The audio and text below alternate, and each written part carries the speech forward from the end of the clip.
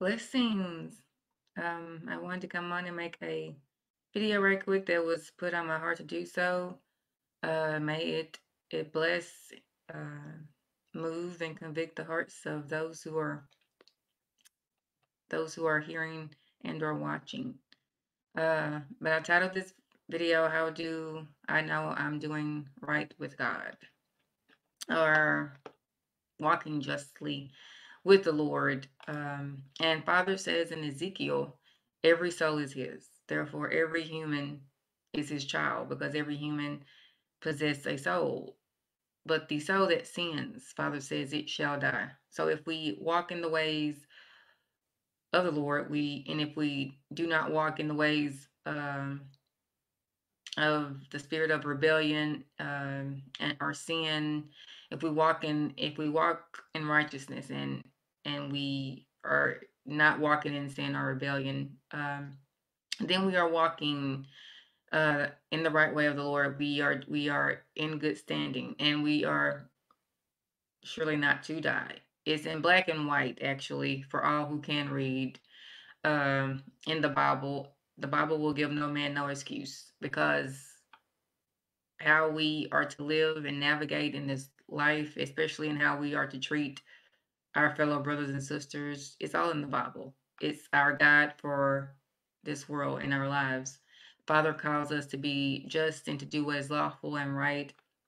And here are the characteristics of a just brother and sister. We are to be careful in the ways of keeping ourselves clean from all pollution of sin and be at a distance from all appearances of evil, meaning we can't live in sin nor be associated or affiliated with the appearances of evil. We are to make sure we do not allow idols also to set up a place in our hearts, nor to follow uh, other idolaters. First Corinthians 10:20 says, I say that the things that the Gentiles sacrifice, they sacrifice to devils, not to God. And I would not have you fellowship with devils. So we are to make sure every company, if any company we keep, is not compromised, and that it has the spirit of Christ and not the spirit of rebellion or antichrist. For we are not to fellowship with devils.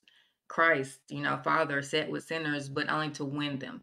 If you are among um, certain people, out of simple pleasure and entertainment, maybe you're, you know, hanging out and just living your life.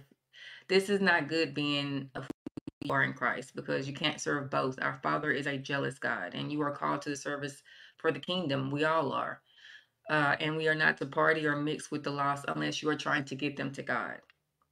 And how do we know we are walking justly and right with the Lord? Is making sure we daily keep our vessels in the way of sanctification and honor of our Lord, making sure we are not keeping our vessels in the way of greed, of lust, sexual lust. It is very wise to keep the appetites of our bodies always in subjection to holiness and virtue.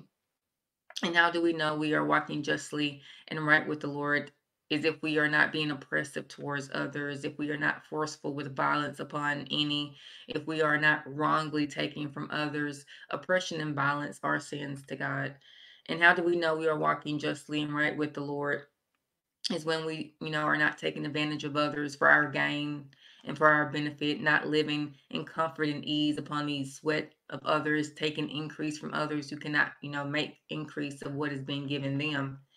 And how do we know we are walking justly and right with the Lord? Is paying what we know we owe, not taking or robbing from others, also helping and giving to the poor. There are people, lukewarm, worldly, or even wicked, who believe and insist that their money is their own, but that is not so. We are bound by the blessings that God gives and provides for us to bless others with it, because it's Him who has blessed us with all that we have. And many credit solely their own sweat, blood, and tears, uh, but God is the reason we have everything that we have. He is the reason for every provision in our lives. And we are bound to do good to others with it when we are blessed with it. Clothes are necessary, and the food is necessary. Therefore, we walk justly and right with the Lord when we are charitable.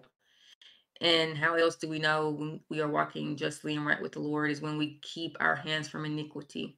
If at any time you are drawn into something and you come to find it is wrong or a wrong thing, and you do not persist in it, but withdraw your hand from it because you now perceive it to be wrong, you execute true judgment by that. And by following this is good. These are the ways of good towards God that you're walking in.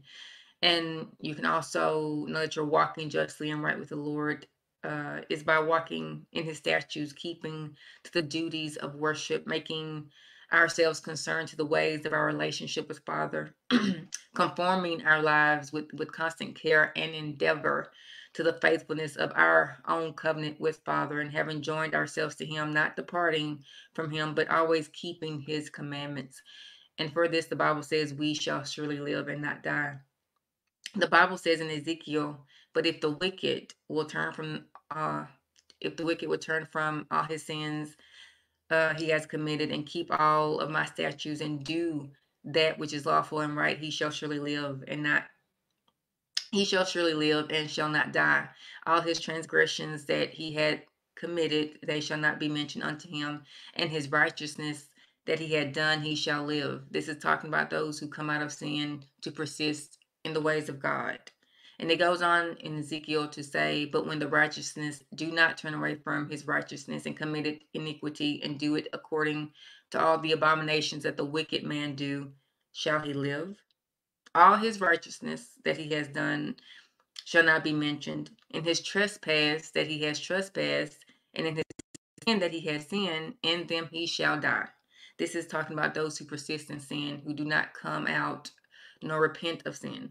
So the word is clear, and it tells us how we are to live, treat ourselves, treat others, but most importantly, live to obey. So I just wanted to share that with you guys, and may it bless the hearts and move hearts and convict hearts of whomever hears and watches this.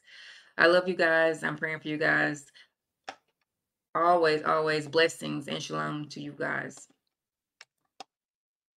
May you walk in Christ.